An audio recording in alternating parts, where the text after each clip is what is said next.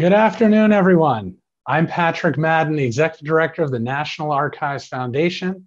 And on behalf of the National Archives and the Foundation, happy 4th of July. What a day.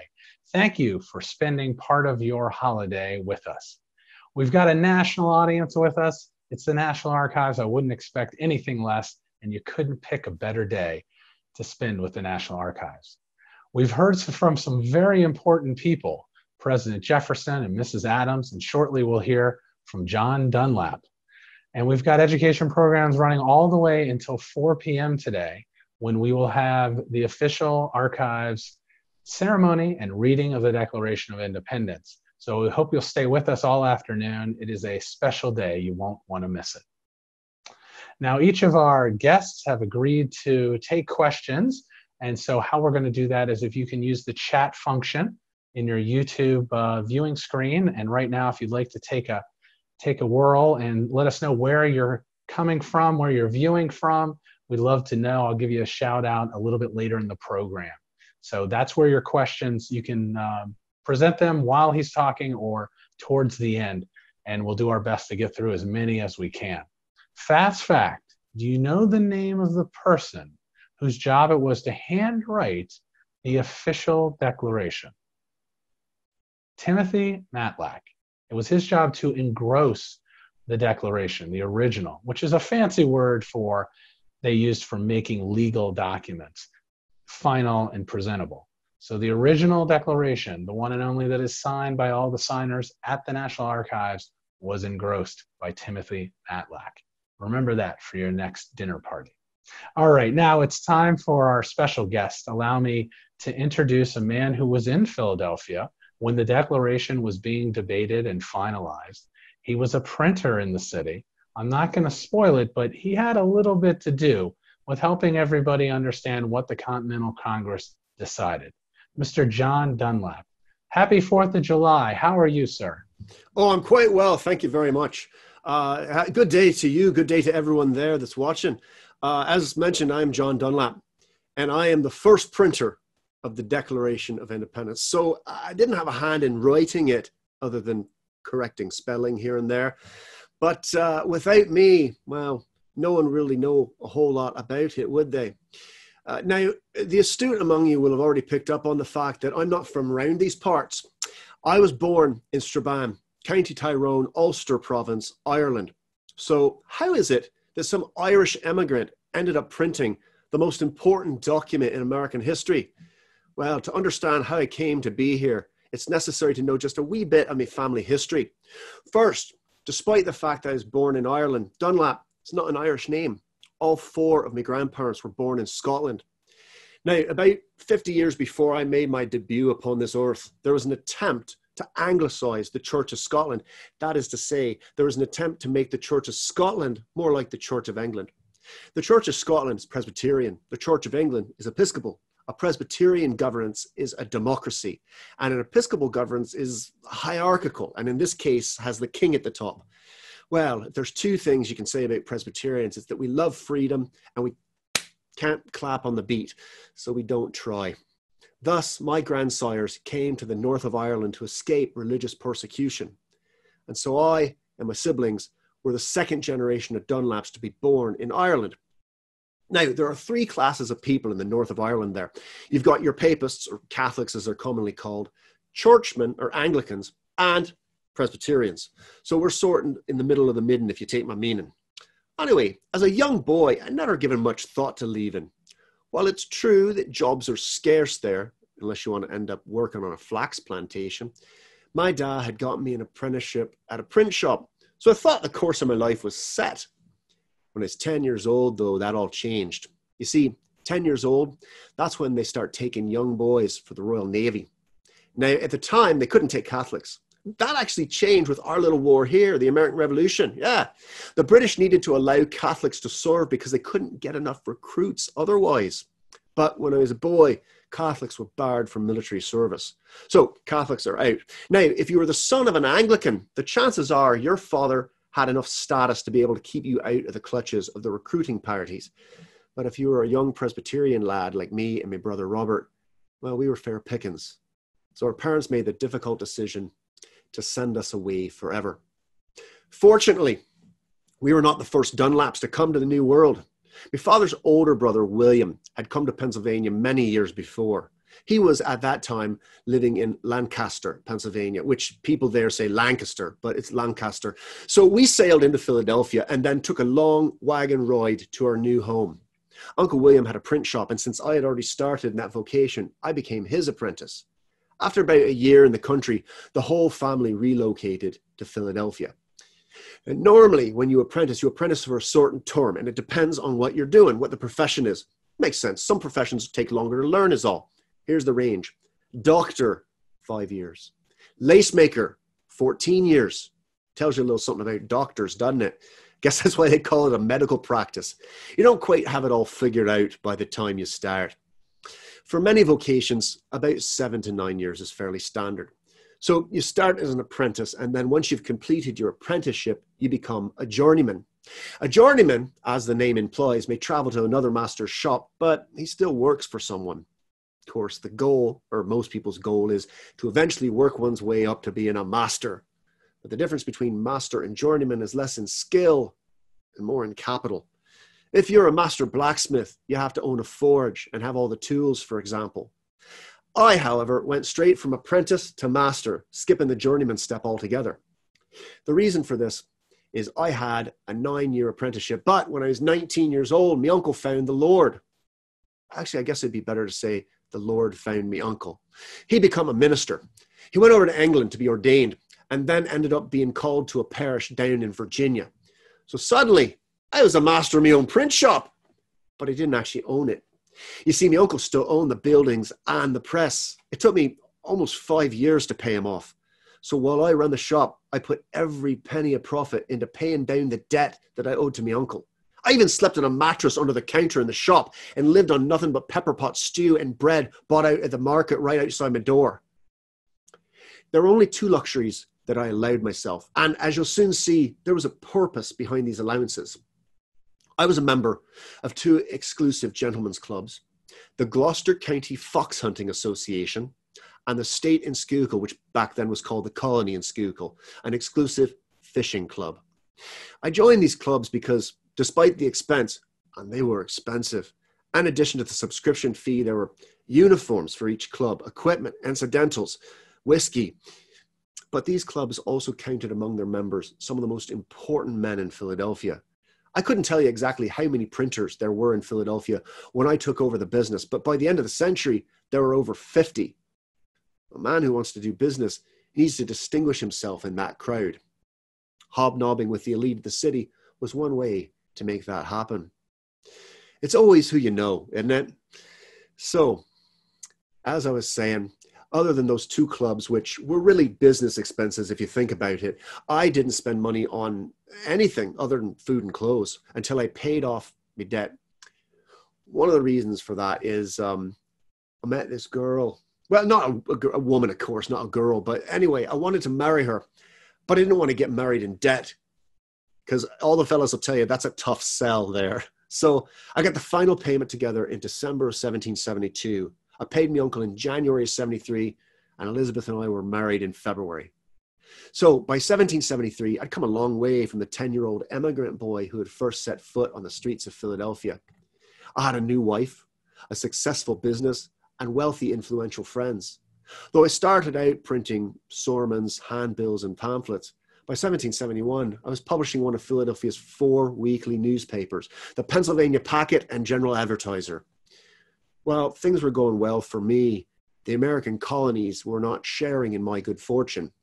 There's a great deal of political unrest, mostly due to the issue of taxation. There had even been riots over taxes like the Stamp Act. By 1773, they'd all been repealed, well, except for the tea tax, you know. Of course, the Sons of Liberty weren't going to take that one lying down. And so in December, the Boston Tea Party occurred.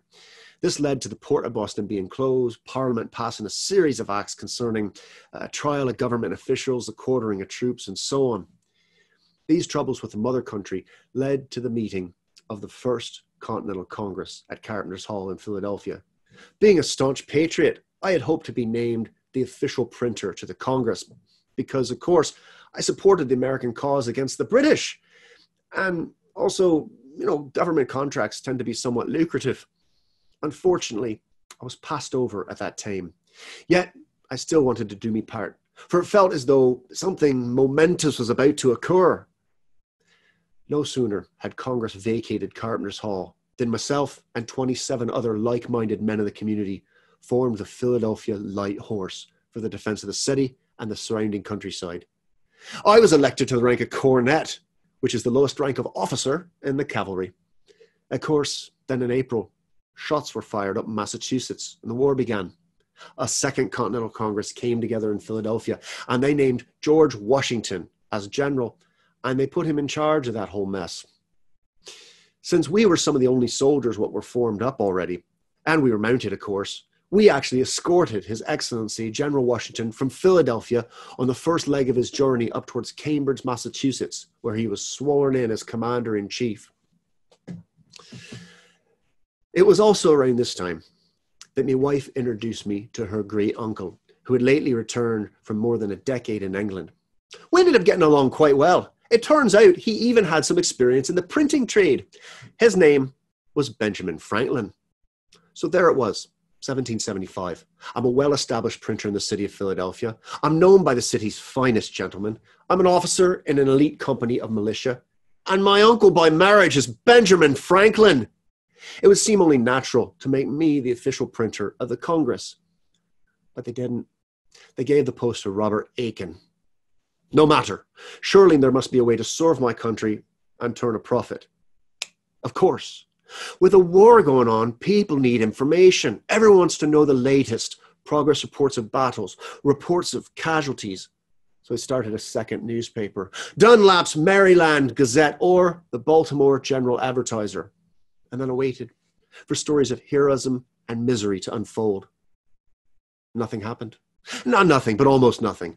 After the Battle of Bunker Hill, the British held up in Boston and Washington and his Continental Army laid siege by the hilltops surrounding, or from the hilltops surrounding.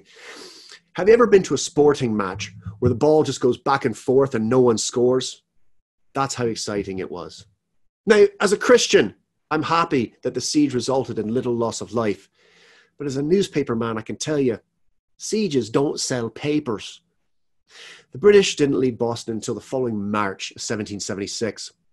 Though many, including General Washington, believed their next target would be New York, they actually retreated to Halifax, Nova Scotia to re-equip, train, and wait for reinforcements.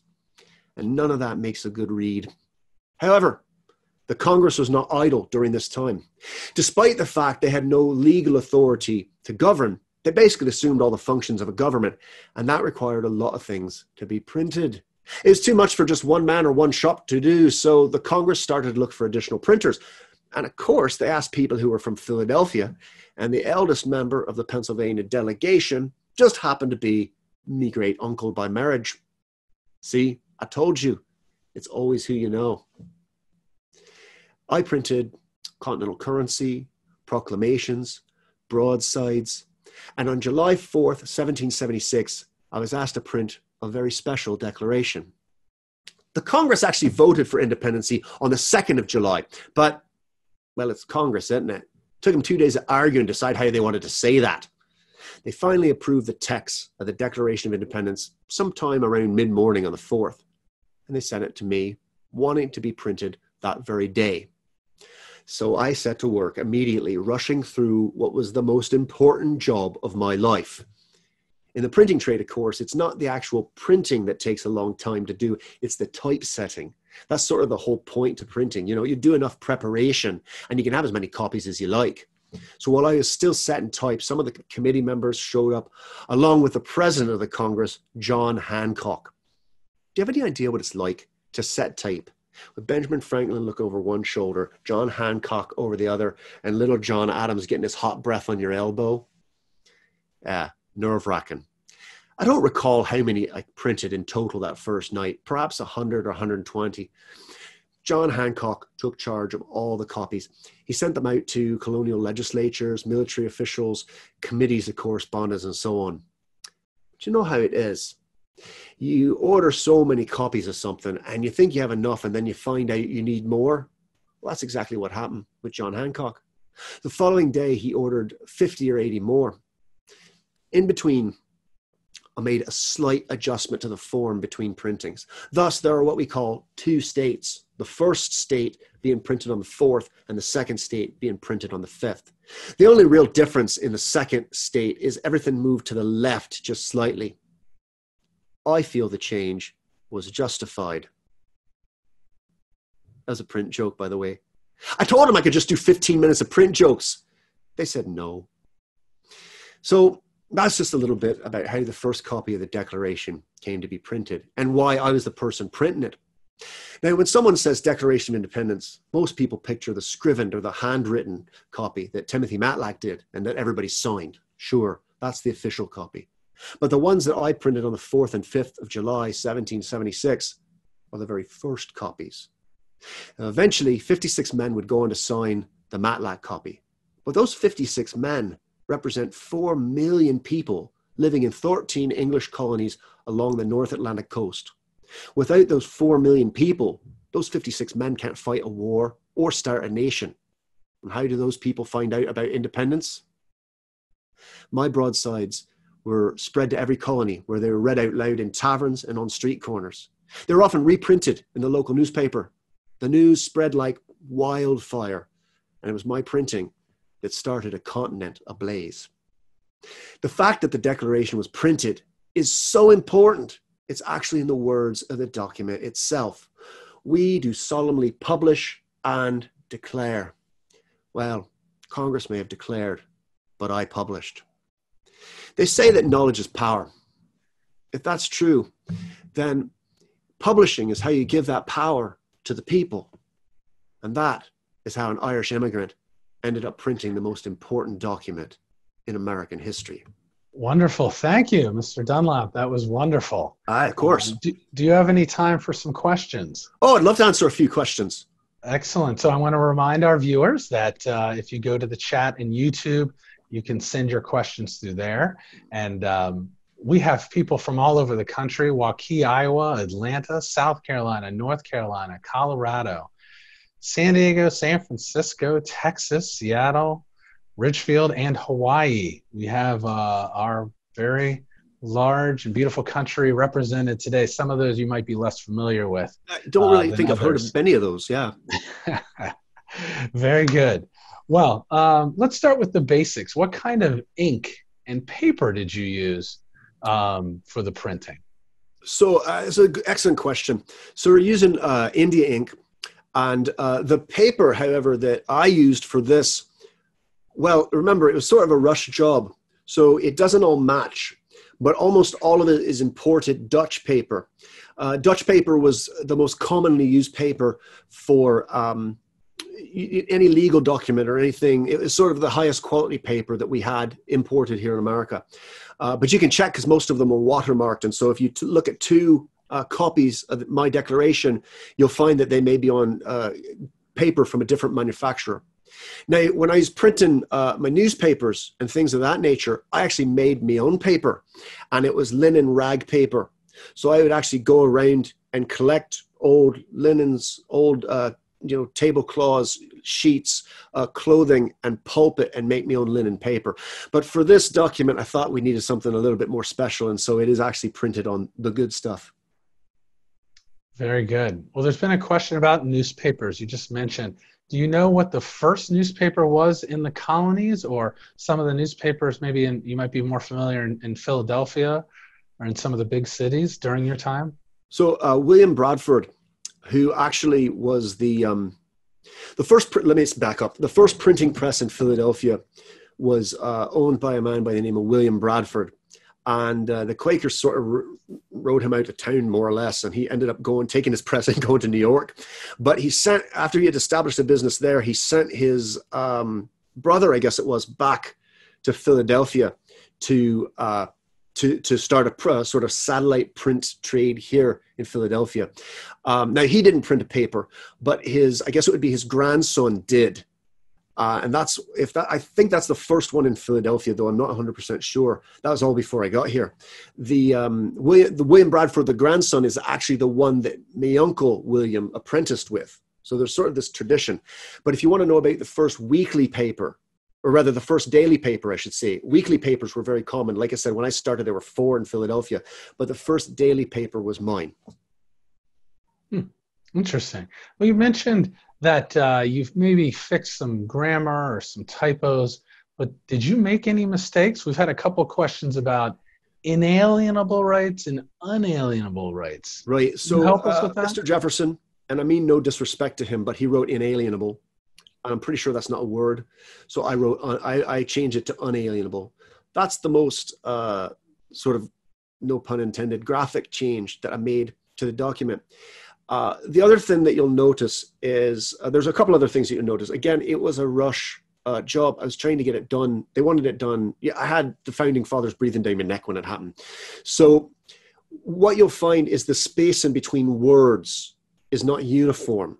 Now, that's not uncommon in an 18th century document, because we don't, sometimes if we want to emphasize a word, we can do a couple of things. We can put it all in small capital letters, but we can also set it apart from other words by having a larger space, even if it's within a sentence, having a larger space on either side of it. However, those spaces are exaggerated in the printing of the Declaration. And the reason for that is, if I made a mistake, rather than go back and correct the whole line, I would just move letters around, and just, if I had to take out letters, I would just add extra space between words, as opposed to redoing the entire line, because I was trying to get it out as fast as possible. And the other thing, and this is embarrassing, but I'll admit it to you because we're all friends here, aren't we? There's not a single printing of the Declaration in either the first state or the second state that is perfectly straight on the paper. We will have to look more closely at these copies then. You've mentioned, obviously, the attention to detail. Would you recommend the printing trade to folks during your time? Did you have apprentices? Oh, I did. That was the best way to get free labor, really. And that way you sent, normally what would happen is an apprentice wouldn't necessarily go directly into competition with you if he was coming from Philadelphia, because printing was expanding all the time. And so he might do it that's what my uncle did. He didn't start out printing in Philadelphia. He went to Lancaster to start his first print shop because he wanted to go someplace where they didn't have a lot of printers and he didn't have a lot of competition. So that was the best way to get sort of that way that you could get help around the shop. And then you trained somebody up, and you knew that eventually they were going to go out and hopefully make you proud doing good work, but not in the same town as you. Very good. How much were you paid to print the Declaration? That's an excellent question. I didn't keep track. However, the documents that I printed in 1776, which there were several, but I think I was paid in the order of $650 some for all the documents that year. So that's a sizable amount to be paid. And I did do a fair bit of printing for them. So the Declaration of Independence is within that figure, but I don't have it separated out by how much I got paid for that particular printing. And did you have children, and did they go into the printmaking field? I did have children, so mostly daughters, however. So they did not go into the print trade. I ended up with, as far as one son and nephews and things of that nature, they ended up being frontiersmen, some of them, as the West expanded. And because I actually ended up owning quite a bit of land in what becomes Kentucky, because I bought up land after the war. Well, interesting segue, because someone asked what happened after the war. Did you continue printing in Philadelphia, or did you might have moved? My goal was always to try to retire around the age of 45, which is average life expectancy in the middle colonies at that time for adults. So, I figured if I got there, anything after that was gravy, as they say. So I think I ended up retiring a few years after that, 48 or so. But what I ended up doing is speculating in land. And there was a lot of land that could be bought up inexpensively after the war. And if you could afford to sit on it for a while, you could make a bit of a profit there. So I bought, as I said, a lot of sort of land sight unseen. in Kentucky. And I actually bought quite a bit of property in Philadelphia as well. As a matter of fact, I ended up owning all the property between Market Street and Chestnut Street and between 11th Street and 12th Street, which is an empire in a city like Philadelphia. Wow. Very good. I have a question about the printing. So obviously you were testing it, you were typesetting it. When it was all said and done, did you keep a copy for yourself? No, I wish I had. I wish I'd kept one for myself and for each of my children, because they could have kept it for a while. But it's one of those things where you don't know how much something will be worth until somebody in the future puts a price on it. I did have to give a copy to, you mentioned Timothy Matlack, I know, and I mentioned him as well. He's the scrivener, the fellow that did the actual official copy. Well, he didn't read that from Thomas Jefferson's notes. He read that off of one of my copies. Okay. Did we have a question about the British treatment. Did the British, their treatment of the Irish affect you in any way before you supported the American cause? Well, so you have to remember that I'm in this sort of strange in-between group in the north of Ireland. You've got the Catholics, which are the sort of native population, and you got Anglicans, a lot of which came over from Scotland or England, and they had set up, this goes all the way back to the reign of Elizabeth, I think. They set up the plantation system in the north of Ireland, where they'd have somebody come over basically to be it's not dissimilar from what's been done on plantations in America, where you had somebody coming over and overseeing a large underpaid labor force.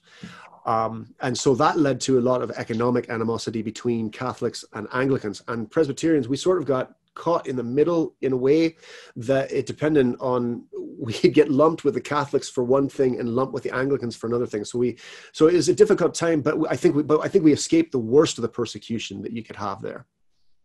Mm-hmm. As a newspaperman, how did you gather news? Where we have reporters, we have people who publish newspapers, and then we have people that go and find the news or investigate it. Tell us about the newspaper business in your day. So a lot of it was done. There were people who'd tell me things that had happened, and I would go, if it was something important, like for example, there's a big fire, I might go and actually speak to somebody who was there to get a first-hand account. However, quite frankly, people wanted to see their name in print, so they would come and just give information. Most of the times, and if it was somebody who was, quite poor, I could give them next to nothing for that information. They often didn't even care about being paid for it. The other thing is you would buy, if you're a newspaperman, you make sure that you buy newspapers from other cities. So there was somebody who had come down with newspapers from newspaper from Trenton or a newspaper from New York or something like that. That's one way that information was spread throughout the colonies. I mentioned, the Declaration of Independence is a great example. So let's say I made 200 copies, however many it was, I don't recall. But they go out to all the important people. But how does the common person hear about it? Well, sometimes they were read out loud, as I said. But also, I printed, so July 8th, 1776, I printed maybe 600 copies of the Declaration of Independence in my own newspaper. And the following day, on the 9th, I printed it in the Maryland Gazette. And then what would happen is somebody from Delaware would get a hold of the Maryland Gazette and would see that and would set his type in his newspaper from that. And it was sort of almost leapfrog its way down the colonies. And that's how information was spread. So a lot of times we were sort of plagiarizing each other in a way where we would just take news from a paper that we had read, and that's how information would spread out. And it can go quite rapidly. You can have a story in Philadelphia, and less than 2 months later, it might be being printed someplace in Georgia. That may not seem quick to you, but to us, that's pretty miraculous. So that's very interesting because so you are famously known for the first printing of the Declaration. So did you circulate your printing so other newspapers around the colonies would print it, or how did the word spread? And did those other newspapers? I'm not aware of the Charleston, Gazette's printer's name and if he printed some in South Carolina. So tell us a little bit with the Declaration specifically.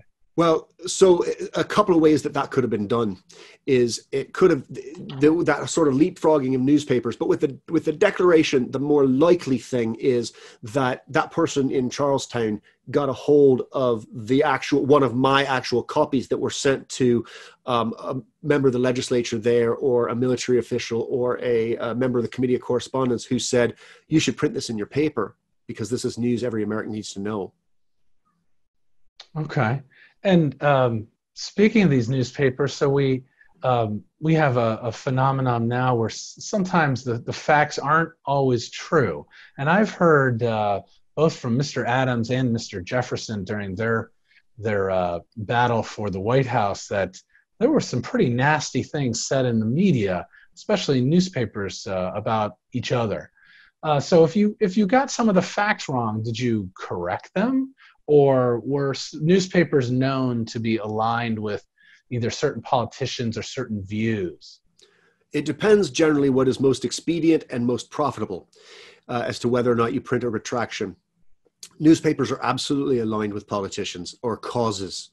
As a matter of fact, a competitor, well, actually, this is after I only had the Maryland newspaper for a little over 3 years, but one of the newspapers that sprung up after I had sold that concern, one of the newspapers that sprung up in competition with that particular paper was the Baltimore Whig Review, I think it's called. So that's a political newspaper that is telling things from the perspective of the American Whig Party.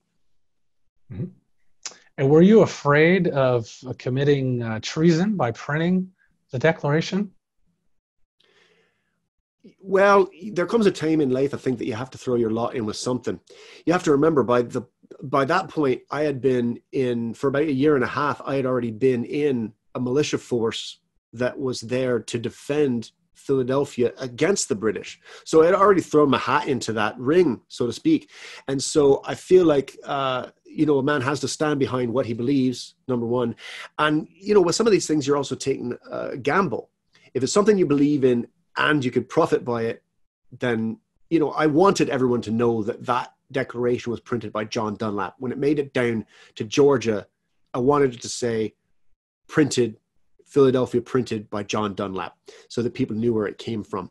And yes, there was a danger in doing that, but there would have been a danger, I think, for me regardless. Very good. Well, we've come to the end of our time. This has been really wonderful. To use a printer saying, you've made an impression on generations. Oh, that's a good one. I'm putting that in my 15-minute print joke routine. There you go. Thank you for your time today. Now we're going to turn to the National Archives in New York City. Sarah Lyons Davis has a fun activity for everyone. Sarah? Thank you, Patrick. You just heard from Mr. John Dunlap, the official printer of the Continental Congress. Mr. Dunlap's work was to create copies of official documents so they could be recorded.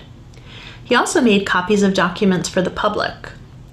So when the Declaration was approved and adopted, Dunlap got to work making the first copy, in the form of a broadside, for Congress to enter in the Journal of the Continental Congress's July 4th entry.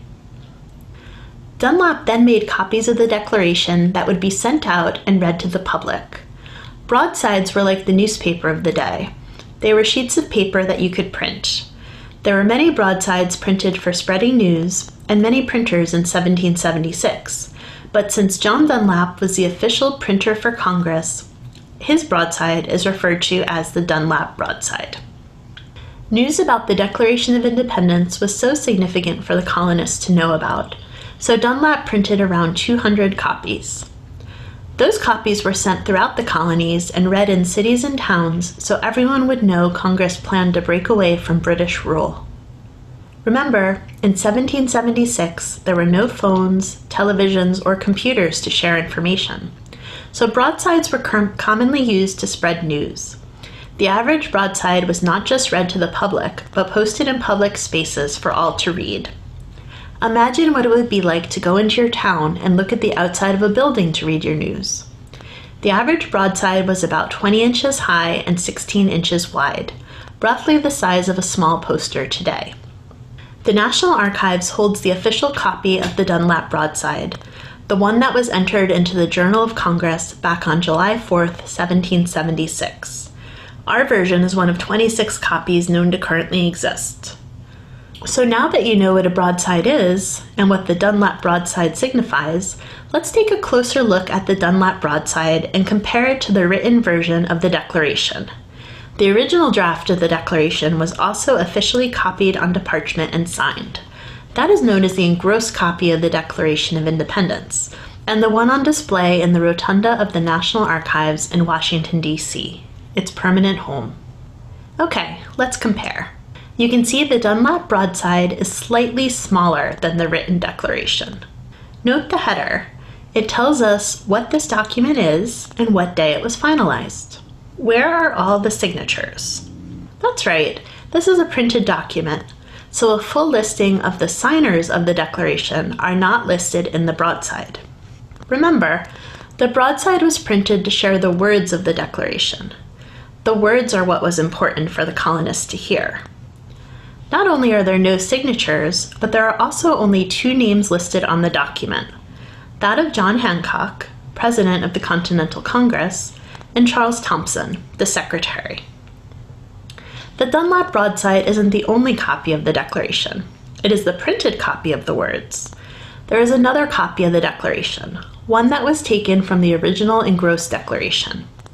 That is known as the stone engraving, was created in 1823. Just 40 years after the Declaration was drafted, it started to fade. In 1820, in order to preserve the look of the original, Secretary of State John Quincy Adams asked William J. Stone, a Washington, D.C. printer and engraver, to make a copper engraving reproducing the size, text, lettering, and signatures of the original. A copper plate was made and the Declaration and copies of the document printed of the original. So, the National Archives has the original Declaration, the printed broadside version known as the Dunlap Broadside, and then the stone engraving, which is the realistic copy. This is often the version you see for sale in gift shops and displayed. So that brings us to our craft activity. If you had a message to share with someone or a group of people, how would you share it? What would your message be? Consider what resources you have. You can use technology, but let's try and be creative using things you may have around your house. You can use a magazine, a newspaper, a piece of paper, pen, markers, pencils, or even a stamp kit. Now create your own broadside using any or all of these materials. If you have stamps, you can use words, letters, or images to draft a message. So this message was created using a stamp kit that we had around the house. There are other options too. You can also cut out words and pictures to create a broadside. You can see that I did this from part of a magazine. You can also make a very simple version too, and a simple message with pen or markers on a piece of paper, and then write your name.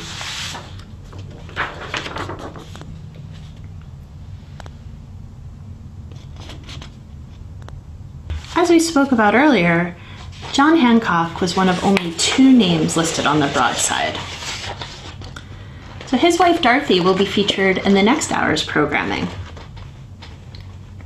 He was a respected patriot and unanimously elected as president of the Second Continental Congress. Hancock was the first to sign the engrossed version of the Declaration. This is the broadside, as I said, so his signature on the engrossed was large and ornate. Because of this, his name has become synonymous with putting one's signature on a document. So remember though, on this version, our broadside, his name was printed. And you can see that on the bottom. So on your version, you can write your name instead of adding your signature. And remember, choose whatever message you want for your broadside. You can write, "We love the National Archives," "Happy 4th of July," and then hang it on the wall behind you.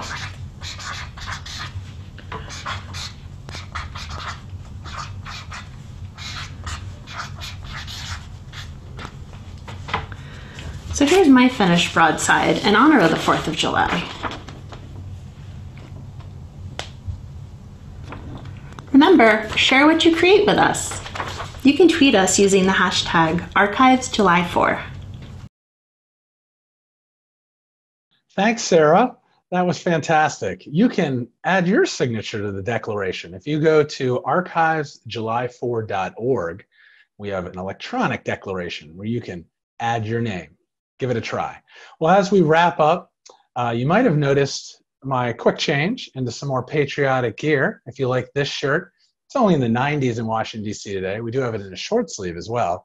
Go to the archive store where we have, if you do want your own declaration, we have many sizes and shapes, or maybe a patriotic hat, red, white, and blue, available also at archivesfoundation.org. And today, if you haven't heard already in one of the other sessions, 50% off all day today on the site.